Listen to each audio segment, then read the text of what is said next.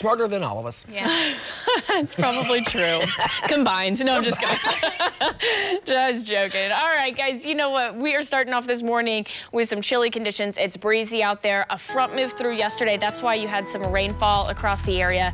And now taking a look outside, it's dry, but we're going to look for a chance for some rain to come through again this afternoon. So grab your jacket and take the rain gear, too. Heading out the door, you're definitely going to need it, and the kids are probably going to need it on their way home from school.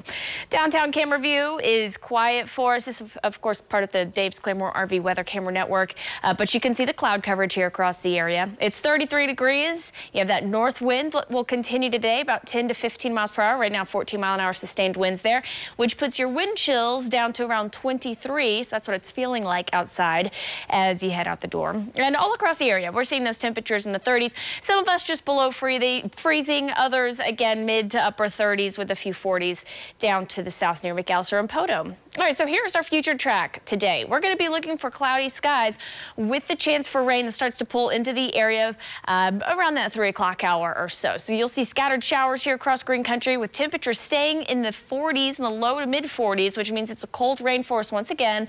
We'll be looking for a north wind then on top of that. Highs today will only hit about 43 degrees, maybe 42, but right there in the low to mid 40 range here, which is about 10 degrees below where we should be for this time of year. Then, as we head into the evening there, those showers will start to lift. Any wintry weather looks like it's going to stay to the west and to the north of us. We'll just see, again, that cold rain, then cloudy skies overnight tonight. And as we head into the start of our Tuesday morning, we'll be waking up with temperatures around 35 degrees. Then through the day on Tuesday, another slight chance for seeing a couple of showers across parts of the area. Otherwise, we'll look for that cloud coverage to kind of stick around until the evening. And highs for Tuesday will be getting up again into the lower to mid 40s there across the area. Past that, then heading into Wednesday, our chance for rain really increases here across the area. So this is what that looks like on our future track.